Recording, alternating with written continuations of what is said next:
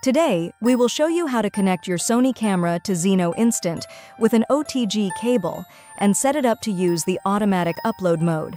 At this point, you should have already added your event to Zno Instant, and these next steps are to make sure your camera is set up properly to connect to the Zno Instant mobile app. First, let's go over your camera settings. Go to the photo shooting menu and select Image Quality. Then check your setting to be JPEG or RAW plus JPEG format. Zno Instant only supports transferring images in these two formats.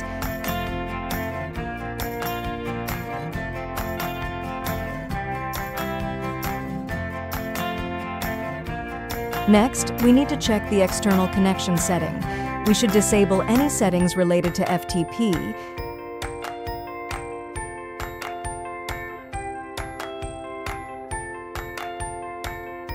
Bluetooth,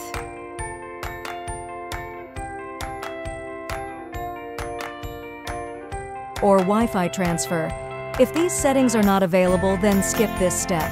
Once you've made your selections, your camera configurations are complete.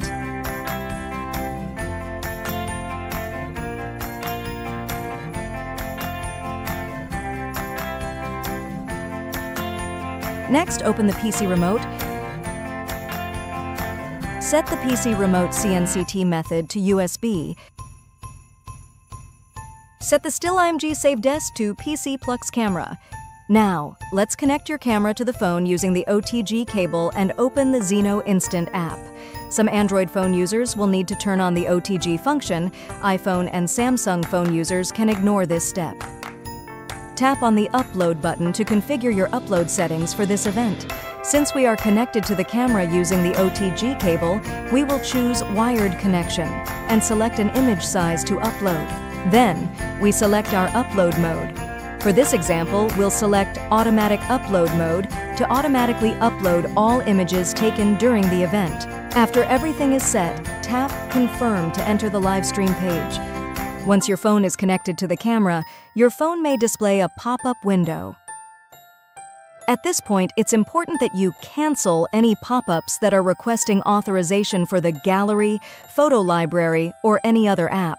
You should only choose OK or Confirm for any pop-up that is requesting authorization to Zno Instant. Finally, you should notice that the red connection buttons for Disconnect USB and Camera Error have now turned green. This means you have successfully connected your camera to Zno Instant. At this point, you are ready to go. You can start taking photos at your event to automatically upload to your event gallery. Don't forget to share the QR code with all the guests there so they can start viewing the images right away.